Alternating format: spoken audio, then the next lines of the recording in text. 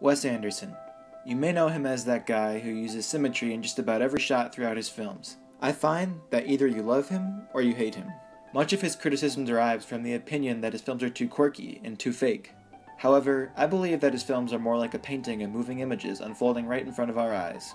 I would like to propose that there is much more going on in Anderson's work beyond just an OCD-like obsession for a centered frame.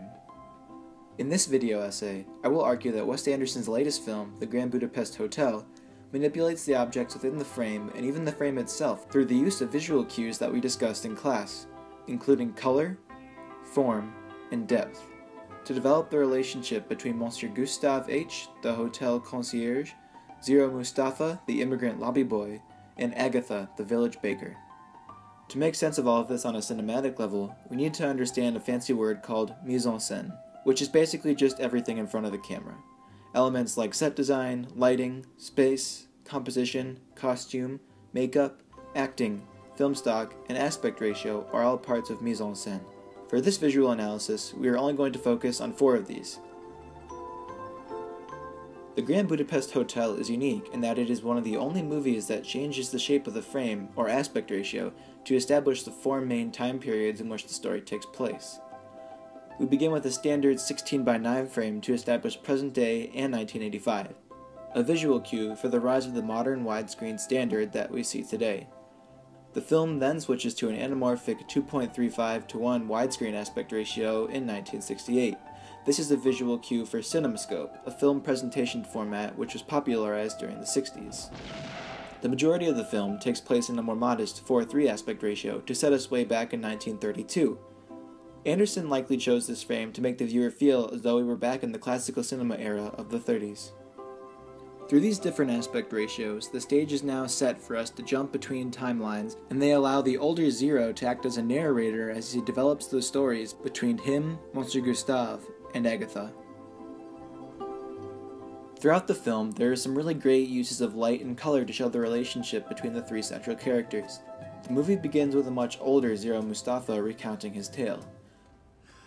Well, it begins, as it must, with our mutual friend's predecessor, the beloved original concierge of the Grand Budapest. It begins, of course, with... The camera moves in and the lighting becomes much more dramatic. Warm lights turn on behind his head and we cut back to the story of Monsieur Gustave. These lighting and color cues signify Zero's fondness for Monsieur Gustave and how he enjoys retelling the experiences they shared together. We see these lighting cues happen once again at the dinner table between the writer and the older Zero later in the film. However, this time, they are discussing the love of his life, Agatha. He was crying. You see, I never speak of Agatha because, even at the thought of her name, I'm unable to control my emotions. Although Agatha is an Irish immigrant, she is seen with a birthmark on her face in the shape of Mexico, a visual signifier, especially to American audiences, that the immigrant couple was meant to be. While recounting his story, Agatha is seen in a close-up with soft focus. Warm circular lights revolve around her head to signify that she is the center of Zero's world, whole and pure. Both of these warm, colorful, and soft-lit scenes are later contrasted near the end of the film when Monsieur Gustave, Zero, and Agatha are riding the train. Well, hello there, chaps. We were just talking about you. Documents, please. With pleasure. They are stopped by the army, and Monsieur Gustave is taken outside and killed. This is the only black and white scene in the film. The color is literally drained from the narrative to represent one of the darkest days in Zero's life. The day that his mentor and best friend is shot dead. The final point I want to talk about is Anderson's composition and staging. In other words, how much space a person takes in the frame and where they are positioned in relation to others. Let's take a look at how the relationship between Monsieur Gustave and Zero develops through the movie based on composition alone. Near the beginning of the film, Zero is often framed in the background or edge of the frame, while Monsieur Gustave is the central and larger object in the frame. This shows Zero's submissiveness to his boss, as Monsieur Gustave is the dominating subject of the frame. This compositional balance of powers can also be seen with Dmitri and Joplin, the antagonists of the film. Once Monsieur Gustave is framed for murder... She's been murdered. And you think I did it.